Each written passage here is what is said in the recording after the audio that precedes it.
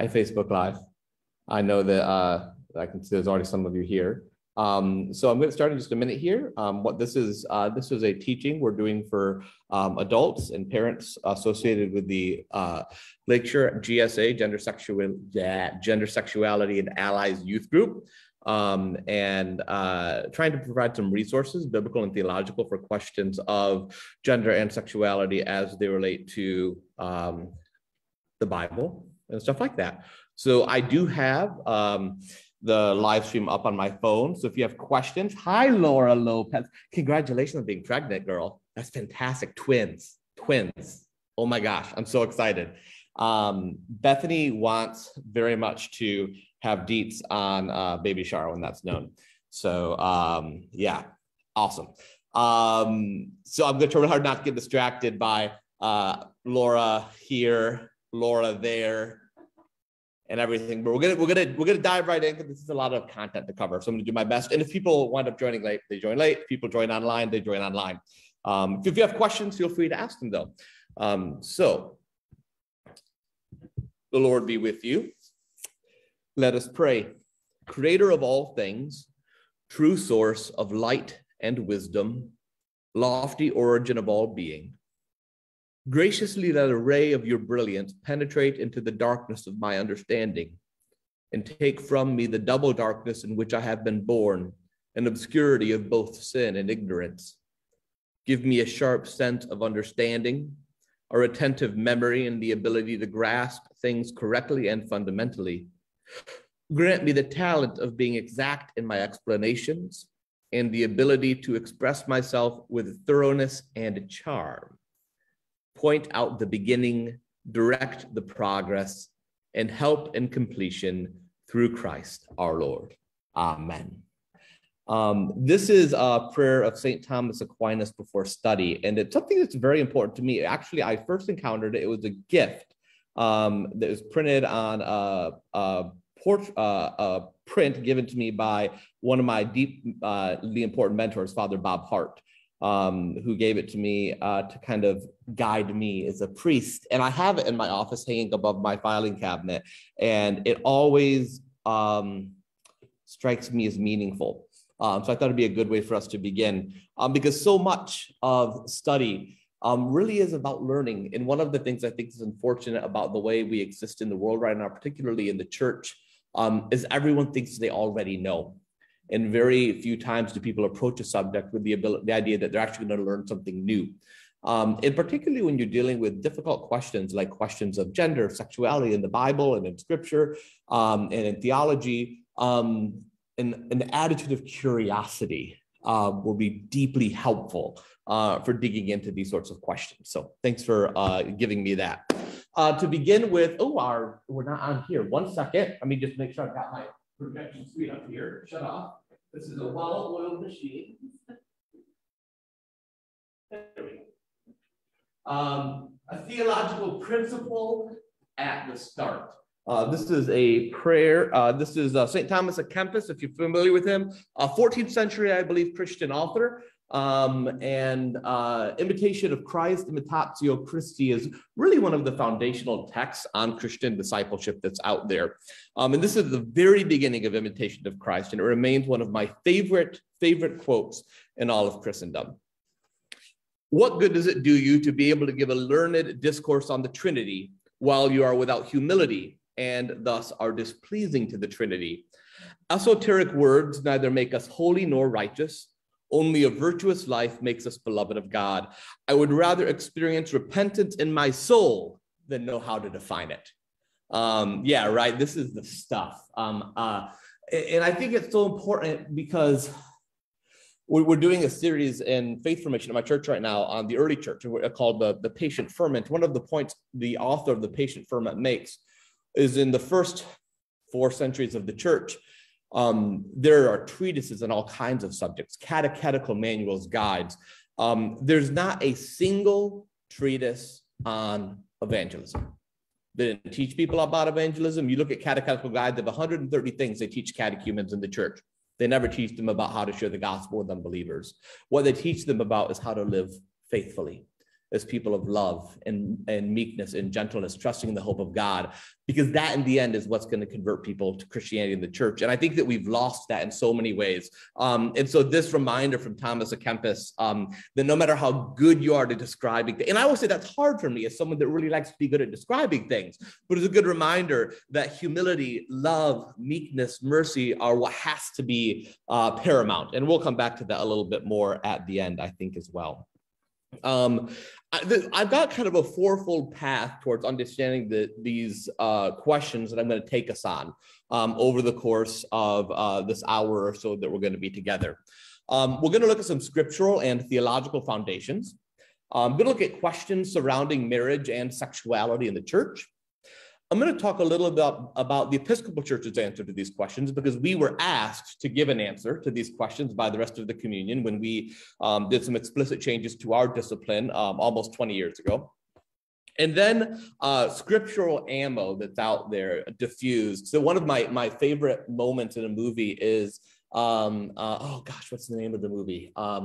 It's slipping my mind at the moment, but it's this great scene where this kind of mean Christian kid is just being horrible to this kind of marginalized girl and throws a Bible at her, and the girl picks it up and says, "This isn't supposed to be a weapon."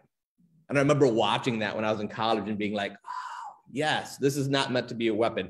So I'm going to take some of the scriptural ammo that's been out there that the church has thrown at people and try to see if we can't diffuse some of that. I could maybe be MacGyver or MacGruber, depending on the skill with which I do it. You will have to decide for yourself. So let's begin with scriptural and theological foundations. Hello, welcome. Come on in. Scriptural and theological foundations. This is a reading from the Gospel of Matthew, the 16th chapter. Simon Peter answered, "You are the Messiah, the Son of the living God." And Jesus answered him, "Blessed are you, Simon, son of Jonah, for flesh and blood has not revealed this to you, but my Father in heaven. And I tell you, you are Peter, and on this rock I will build my church, and the gates of Hades will not prevail against it. I will give you the keys of the kingdom of heaven, and whatever you bind on earth will be bound in heaven, and whatever you loose on earth will be loosed in heaven." This is the Confession of St. Peter, a text that occurs in several of the Gospels, and is often seen as one of the foundational texts for talking about the authority of the church to make pronouncements on matters of theology, discipline, morals, and the life, that binding that happens. For the Roman Catholic Church, they would understand this as being about the authority given to Peter as the first among the apostles that the Pope gets to bind and loose. But in the early church, this was more seen as the authority of the church writ whole, not of Peter as a person, but as the church in terms of the whole community of the apostles. But there's danger that goes with this. So first off, the rock upon which the church is built, we would say as Anglicans, is not Peter himself, but is actually Peter's confession, the idea that Jesus is the Messiah, that Jesus is God incarnate. That's what grounds us as a church. If the church is not grounded on the teachings of Jesus, then the church has nothing to stand upon. That's what has to ground us. And so whenever we talk about something, if you cannot connect it deeply to the life and teachings of Jesus, then I'm not as interested in what you have to say. So that has to be what grounds us. The keys given to the church, this ability to bind and loose things, you can see that in a prescriptive way, that the church has the ability to say, well, this is and this is not okay. But you can also see it in a descriptive way, that when the Christian community says this is evil, if we don't say that accurately, we wound. When the church says this is okay, even if it is actually evil, when we set something loose that needs to be bound, we wound. So it is an example of that. When Christianity supported slavery and loosed that in the world, we had, take it, it's yours. When the church loosed that, we did great damage.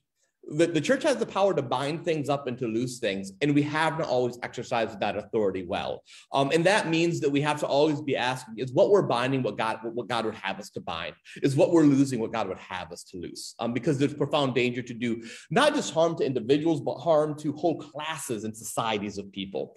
So that's an important theological place from which to start. And it's particularly important because the church has changed its mind about what it's going to bind and loose lots of times. I've just got 6 examples here I want to give you, but these are just 6 of a variety I could give you. So first off, let's begin with ritual laws. So of course, the Bible, you can't eat shrimp. You can't eat meat with the blood in it. If you ever go to Israel and go to Burger King to get a cheese, I don't know why you'd be eating a cheeseburger in Israel. Number one, you're ordering the wrong sort of food. But if you do, they won't serve it with cheese on it because of the rabbinic prohibition against meat boiled in its mother's milk. There's a danger that could be happening, and so they don't do it. So we don't worry about that in Christianity anymore, right? We've set those ritual laws aside, prohibitions against pork, shellfish, the wearing of garments of mixed composition. I think this is probably cotton and polyester of some sort, right? Lord knows every set of skinny jeans out there is definitely not one type of fabric. So we kind of set those aside. The church has said that those ritual laws in the Bible don't really apply. So we've loosed the strictures surrounding that. Law of Sabbath. So a rabbi asked a friend of mine once, why do you Christians think the 10 Commandments apply to you? And if so, why don't you keep the Sabbath? Which is hilarious. All of these Christians want to put the 10 Commandments on courthouses and in the front of buildings. Those aren't for you. Like, we're not do they understand that, right? And if you do think they're for you, then why are you working on Saturday, right? Or even if you slide that to the way Christians then reinterpreted the Sabbath as, oh, well, then that's Sunday, the Lord's Day. Blue laws are out, right? I remember in Ottawa County growing up, where you could go and you could order a whiskey, but not a beer, because the blue laws were so ridiculous in Ottawa County when I was a kid, right? But blue laws are out, so Christians don't really keep the Sabbath. It's hard enough for me as a priest to get people to show up at church on Sunday, much less set aside the entire day as a day of rest. So clearly, we as a church have allowed there to be change in our understanding of that teaching, even though that teaching is foundational to the 10 Commandments, the most important set of laws in the entirety of the Hebrew Scripture. We kind of wiggle around it. So this idea that we never change our mind is clearly, you're going to see, doesn't work. The Jerusalem Council. So the first council of the church is described in Acts 15. The issue being that we've got Gentiles who are in the church. We feel like they should probably be Jews because you have to be a Jew to be saved. But now people are telling us that they don't think that we should make them Jews. So what do we do? And this council comes up with an idea of what they're going to say to Gentile Christians. And it's not they have to become Jewish, because our mind has changed on that. Instead, they say, well, you just have to abstain from food sacrificed to idols, sexual immorality, and eating meat with blood in it, which is, as someone who loves a good medium rare steak, a depressing idea. But that's kind of the compromise they struck to keep some of the Jewish teachings, but not all of them, for new Gentile converts.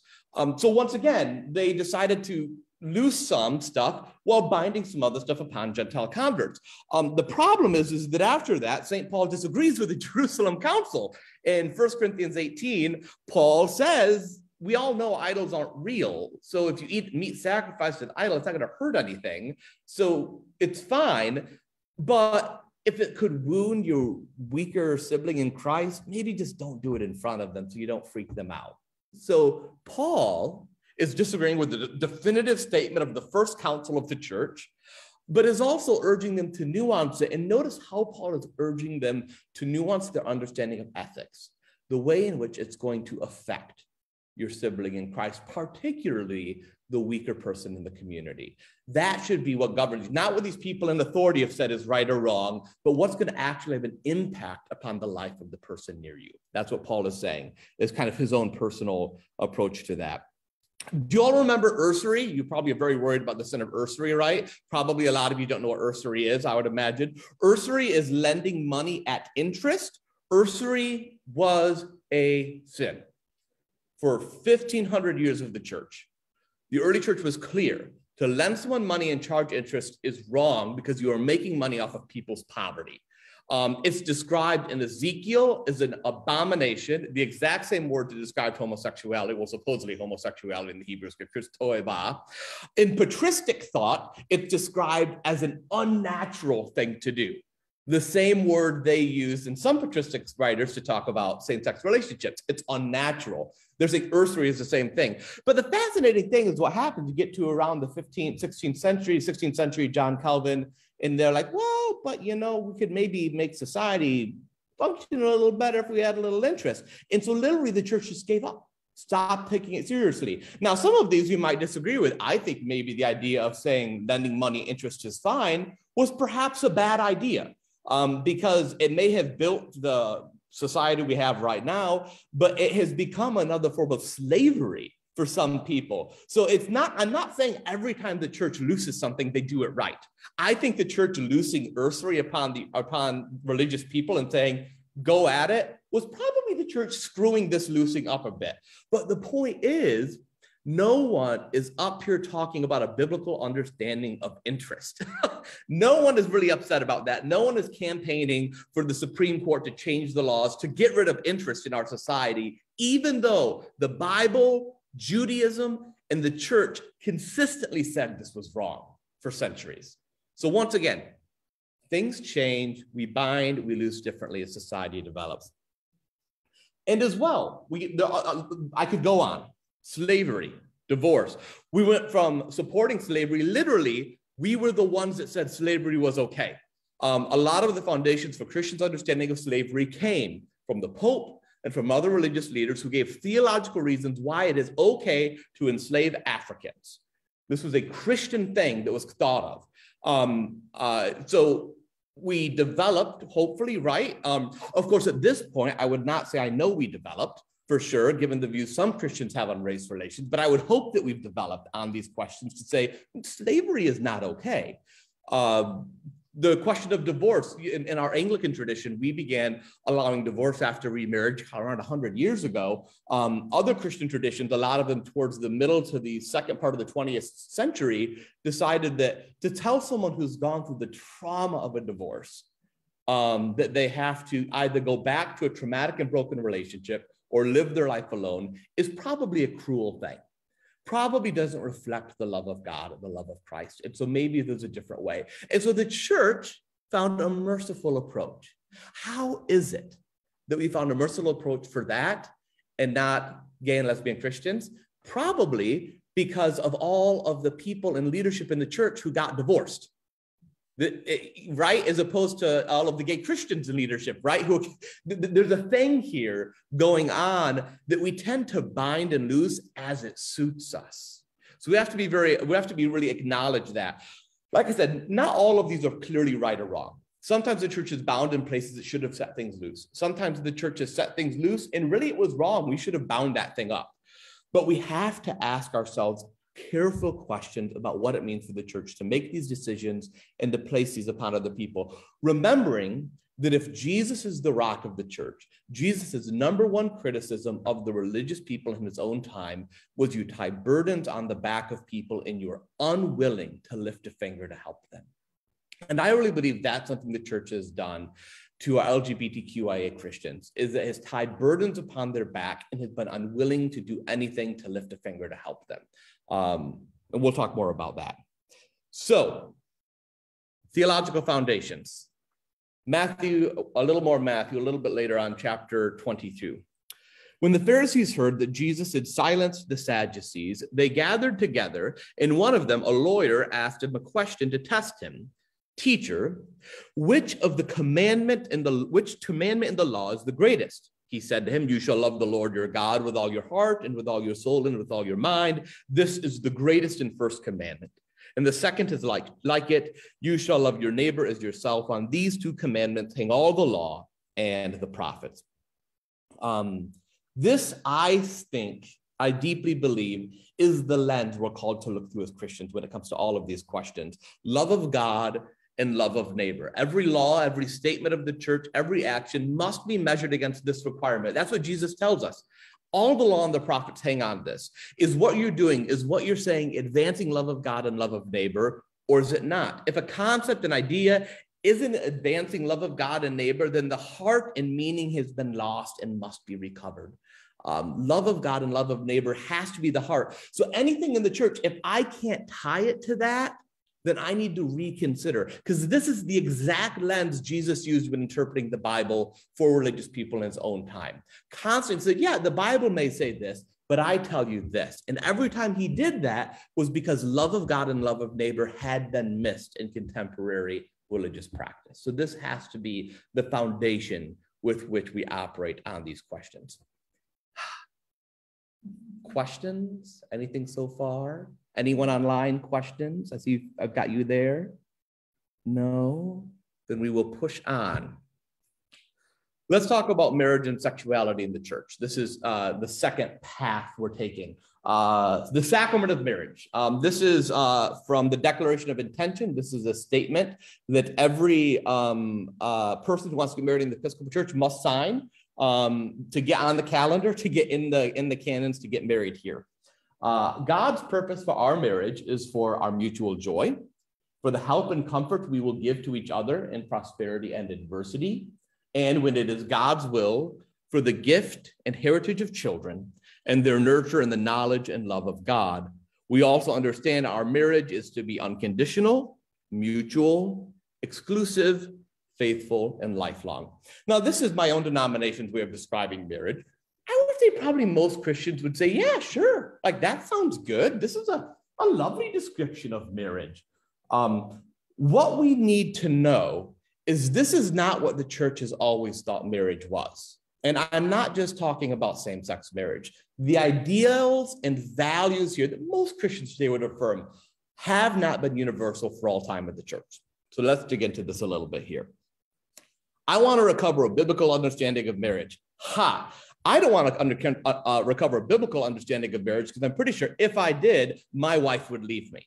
So let's talk about a biblical understanding of marriage. St. Paul didn't really like marriage. He said, really, you should be celibate. You should devote yourself to, but if you're going to burn with lust, fine, you can get married. What's fascinating is Paul preferred celibacy, but even Paul, Mr. I don't really like marriage a lot, didn't believe it was appropriate to force celibacy on any person. That was inappropriate for the church to do that. Marriage is permitted for those who couldn't be celibate in Paul's mind. Paul also believed Jesus was probably coming back in the next 10 or 20 years. That's why he thought he could pull it off. To be honest, 10 or 20 years seems like a long time for me anyways. But sure, Paul, whatever you say. Point being, Paul's not a big fan of marriage. But it gets even more difficult than that because of what Paul said is a change. Of course, under older biblical laws, a man was permitted to have multiple wives, or concubines if you want, kind of, I don't give her the benefit of calling her a wife, but you can still kind of have her when you want her, right?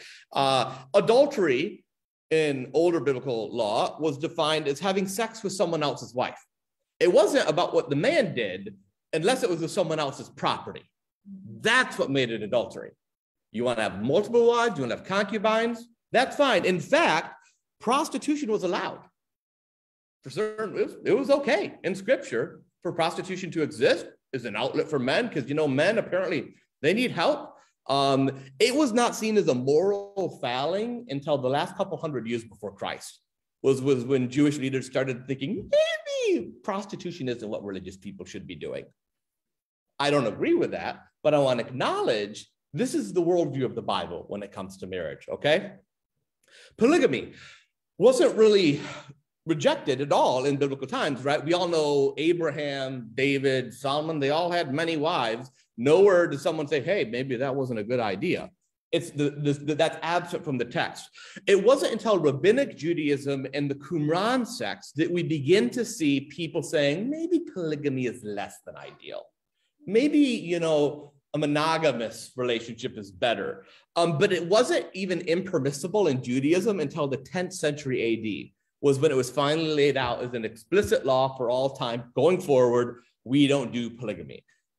So once again, biblical understanding of marriage, maybe.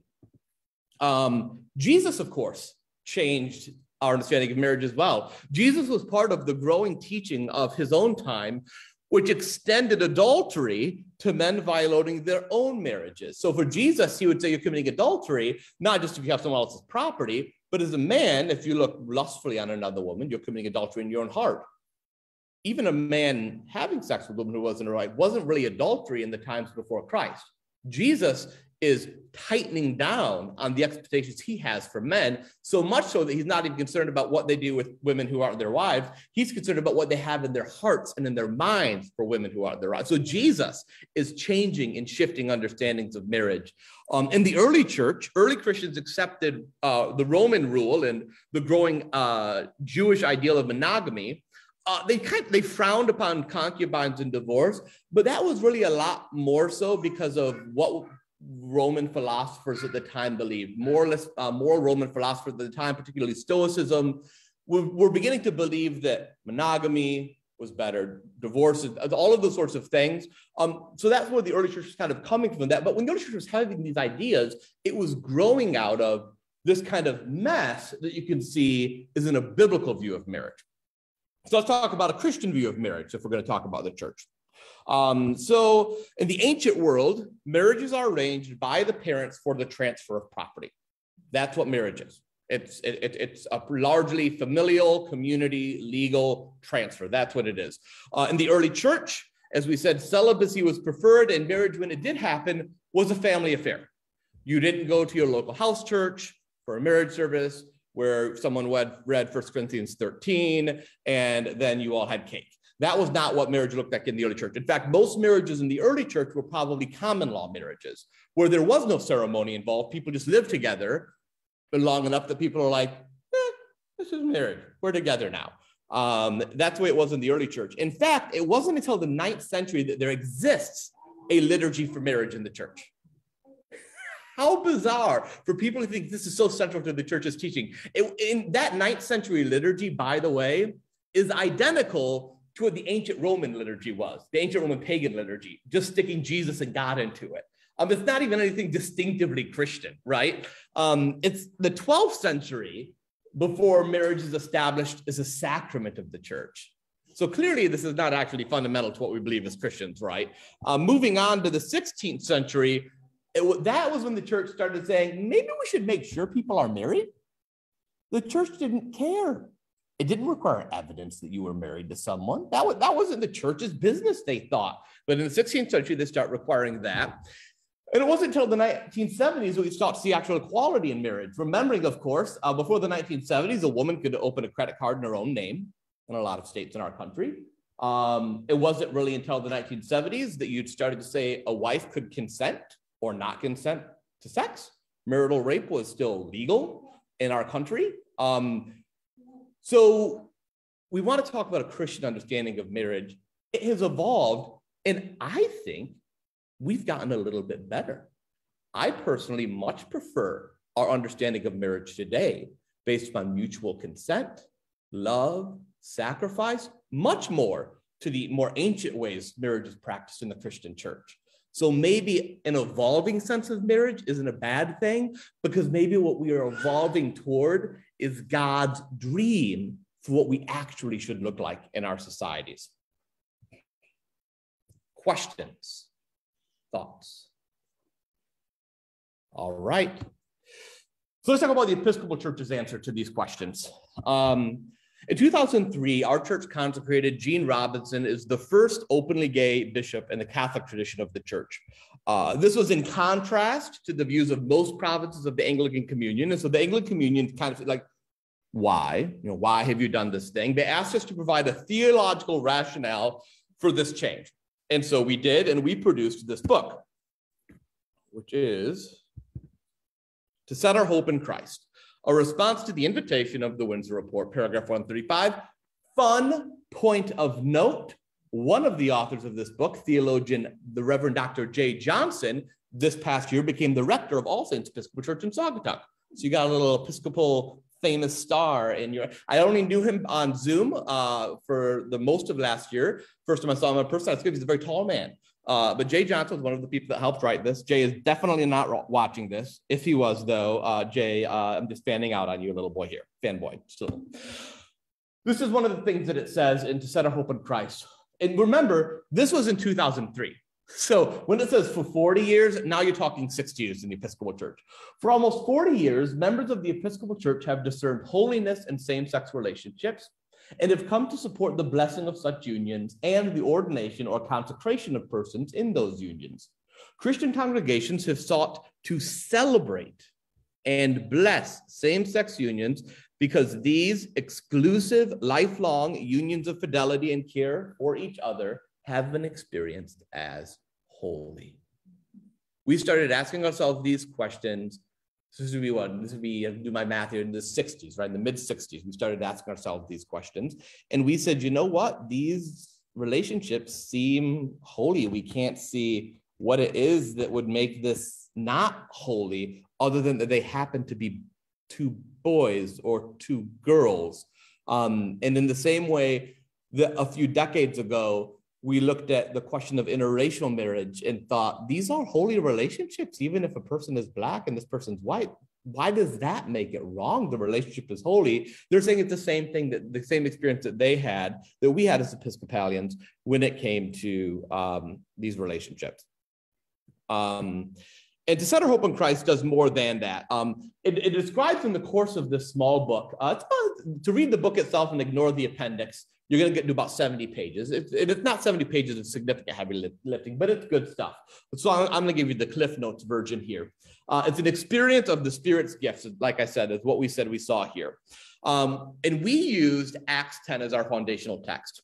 In Acts 10, Peter visited the household of Cornelius, a righteous Gentile, to kind of bring them the good news. While he was still preaching, the Holy Spirit thought he was taking too long, poured the Holy Spirit out upon the Gentile Christians, the Gentile household, and Peter was like, well, apparently there's nothing to prevent these people from being Christians, and so I should probably baptize them. The Spirit's been poured out upon them.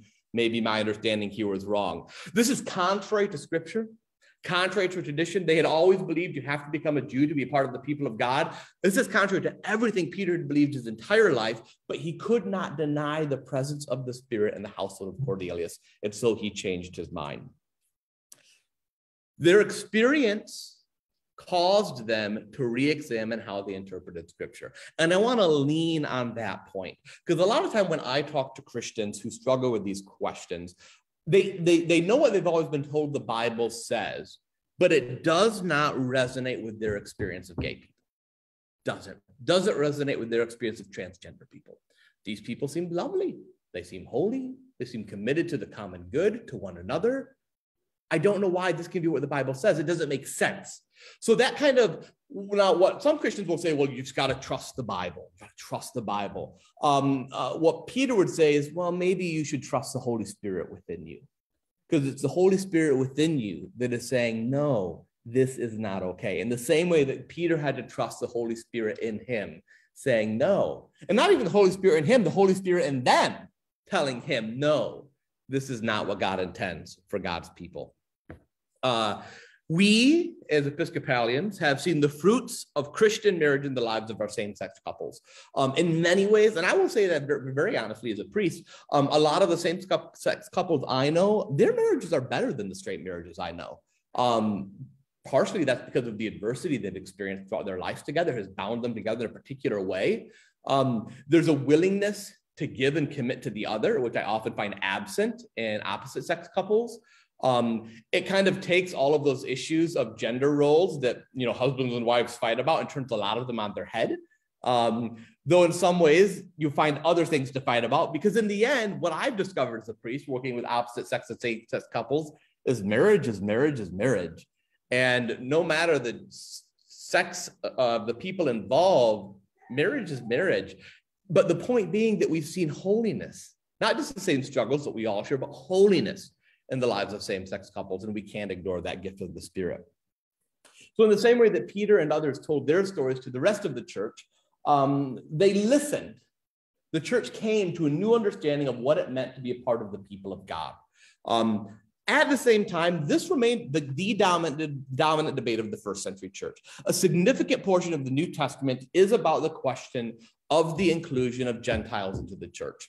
And most New Testament scholars would agree with you on that. So for example, take the letter of Paul to the Romans. You probably have been told the letter of Paul to the Romans is about how we're all saved by grace through faith. No. The letter of Paul to the Romans is Paul writing to a church in Rome where the Jewish Christians were expelled during a time of persecution.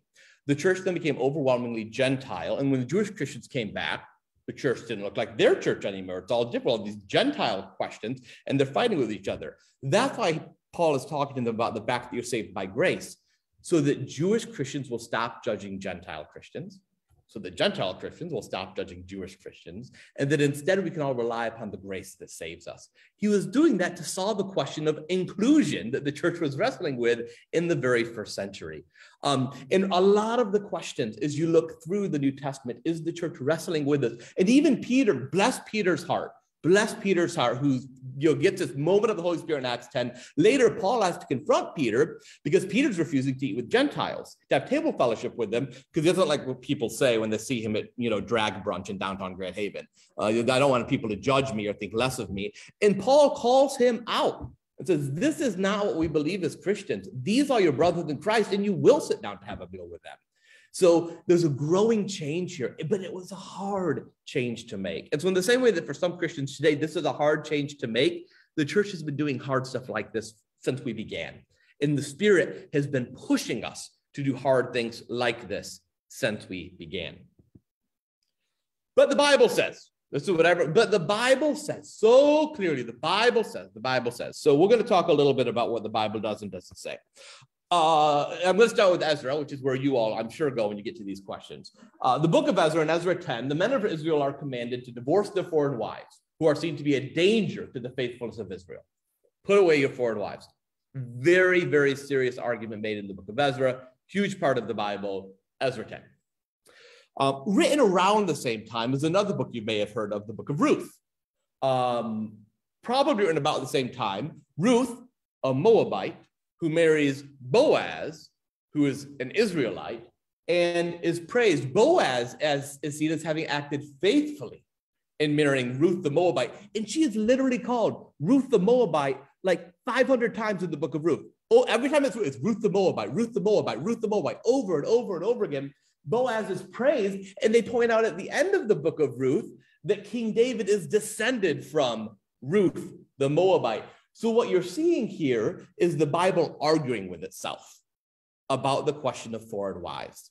Some Jewish people at the time believe we have to get rid of these foreign wives, we have to keep Israel pure.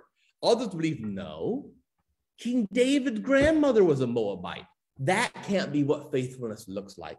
So just because the Bible says something, because it exists somewhere in Scripture, cannot solve the question for us. We have to look more deeply than that.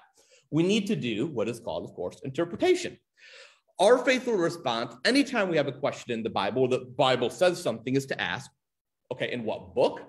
When was that written? What were the circumstances? What are the reasons given? Do those same reasons apply in the same way in our own situation? These are the interpretive questions we must ask. And of course, that we do ask.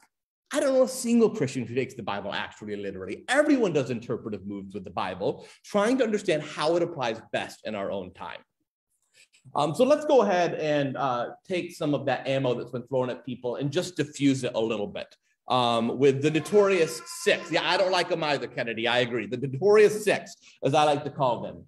We'll begin. Oh, that got a little small, but I will read it to you. Don't worry. We'll begin with Genesis 19 and Judges 19.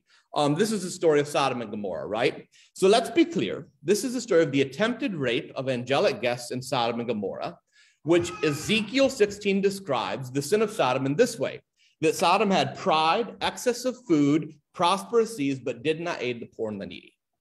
The sin of Sodom was a sin of hospitality to the immigrant. The angelic visitors were strangers.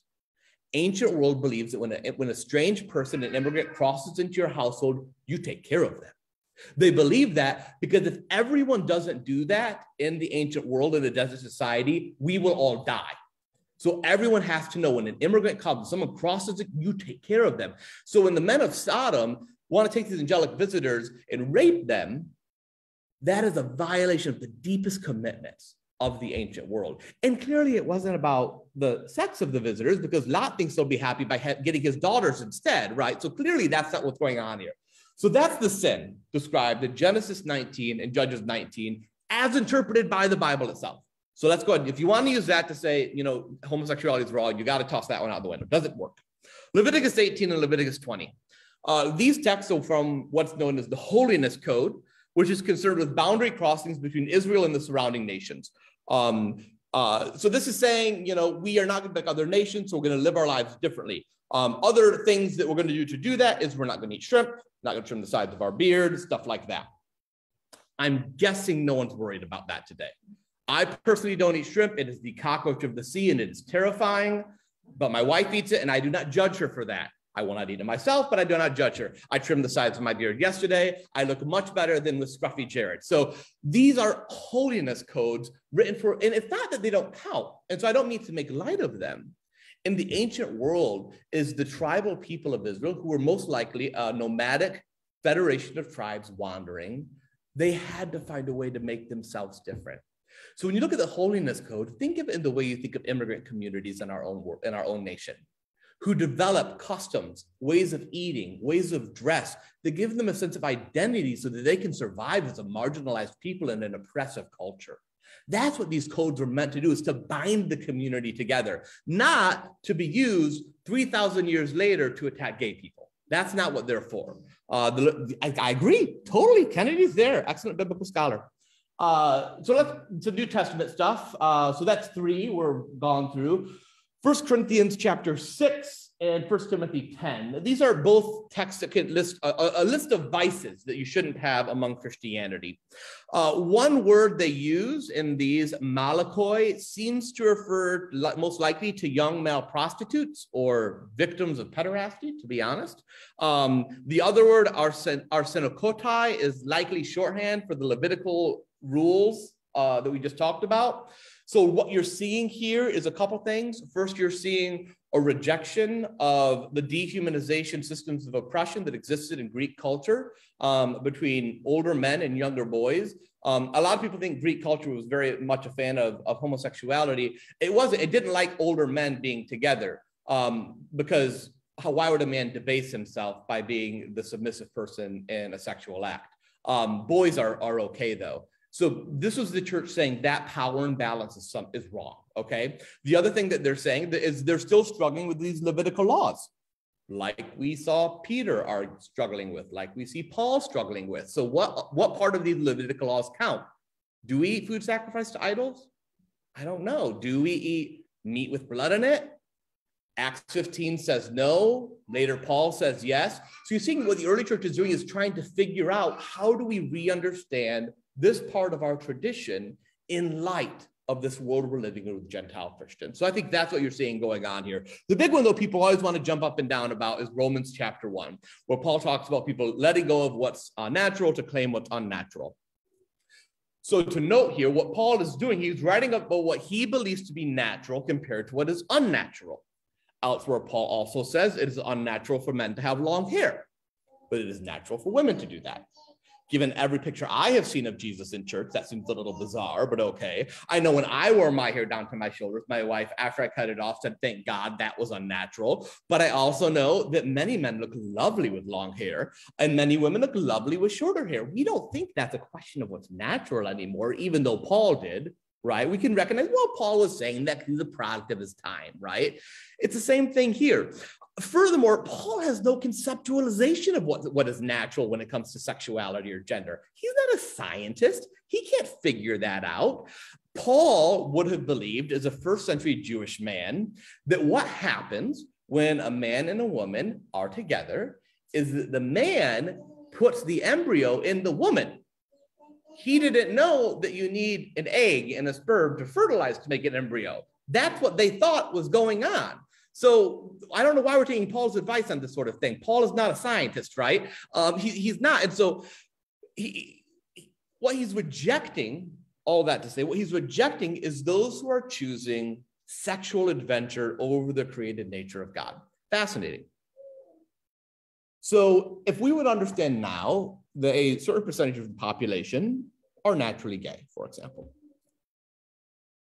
and we tell those people to be in sexual relationships with people of the opposite sex, even though it's contrary to everything about how God has created them, then we are violating what Paul said, because we are forcing them to go against the way God has created them to do what we think they should be doing, as opposed to being true to how God has created them to be.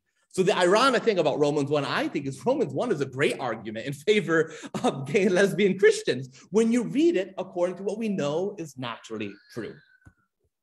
The actual things being condemned in these notorious 6 passages have nothing to do with contemporary questions surrounding same-sex relationships. And furthermore, one cannot insist they do unless you're going to ignore the historical context of the verses, the way they're interpreted, the way they're understood within Scripture, and also unless you apply that same interpretation equally to questions of slavery, polygamy, earthly, a host of issues where understanding and interpretation of Scripture has developed. You can't use these 6 clobber passages in that way. Furthermore, the Bible talks about this 6 times, about 400 times it talks about the way you spend your money when it comes to the poor. I yet to see people jump up and down about that in the church. And that's what we actually should be jumping up and down about in the church, particularly right now in our own time with rampant economic and income inequality. But I digress. All right. I want to step back from sexuality questions because this is a GSA group. This is about gender and sexuality. And let's talk a little bit about gender identity, right? Which doesn't get nearly as much conversation. And you know, the gift of same-sex marriage in our country is amazing. It's wonderful. Marriage equality has been a great gift, but the transgender community is still profoundly marginalized in our country. And so we need to talk seriously about this as Christians, theologically and biblically.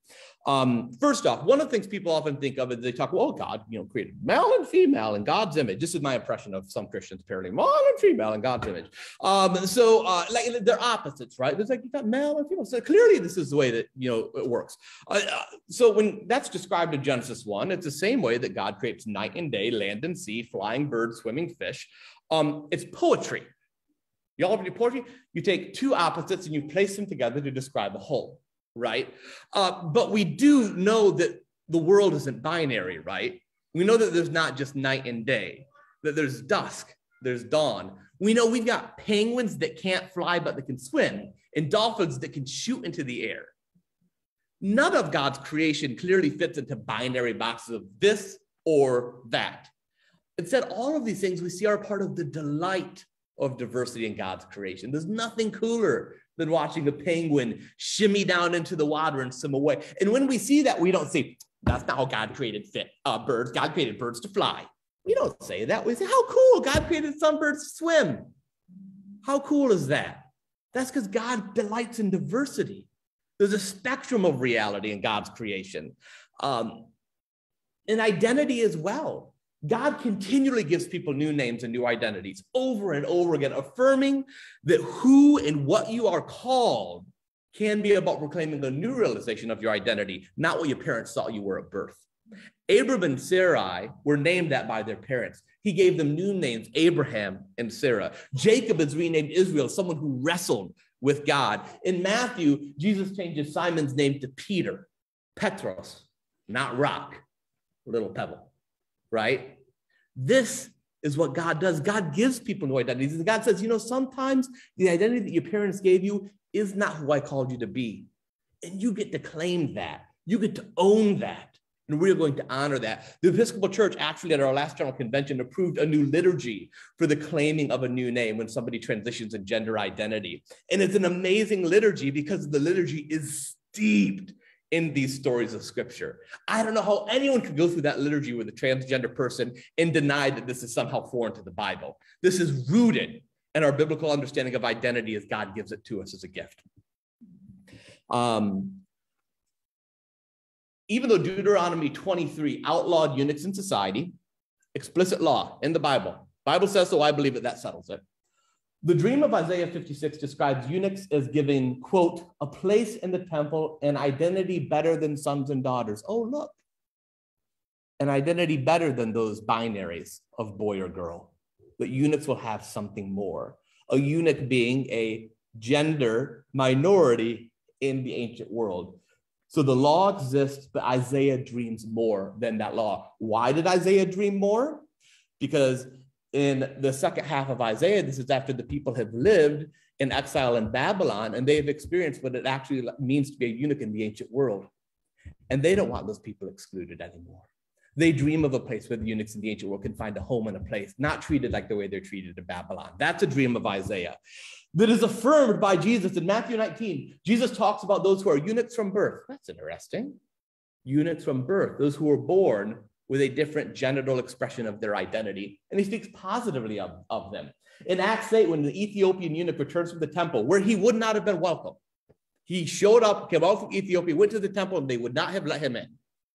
He encounters Philip on the road, who says there's nothing to prevent him from baptism. And what's fascinating is what he's reading, the section of Isaiah that talks about someone who has been cut off, the double entendre there, who no one respects, no one cares for. And he says to Philip, who's he talking about? Himself or someone else? Probably thinking, I think he's talking about me. And Philip says he is talking about you, but he's talking about Jesus, who chose to share that experience for you so that you could be a part of God's people. The dream of Isaiah realized in the baptism of the Ethiopian eunuch. The real question we need to ask ourselves is, what will the church say to LGBTQIA+ persons? What's our message to them? What are we going to say as Christians? Are we going to say celibacy? The church has never enforced celibacy on a class of people. To say that someone has to be celibate for the rest of their life is cruel. Even Paul, even grumpy old Paul thought that. So clearly that can't be the answer. Also, they have to change, perhaps. Reparative therapy has been proven not just ineffective, but damaging and harmful. People cannot change who God created them to be. That's not what we do as Christians. So live a false life. Well, do your best living with someone the same sex, or living in an identity that's not your own.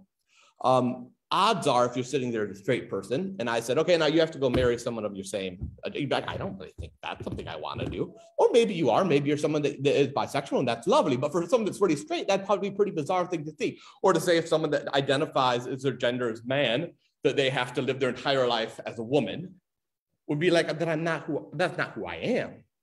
Asking people to live false lives is contrary to truth. We as Christians believe in truth and authenticity, walking in the light of people being who God created them to be, not asking them to spend their entire lives lying about who they are, right? Instead, I think the answer of the church to LGBTQIA+ Christians is this: live holy, just as God created you. Know that, as the psalmist says, you are fearfully and wonderfully made exactly as you are. Be in relationships where you can be authentic and true. Reject the values of this world, which see people as commodities to be used.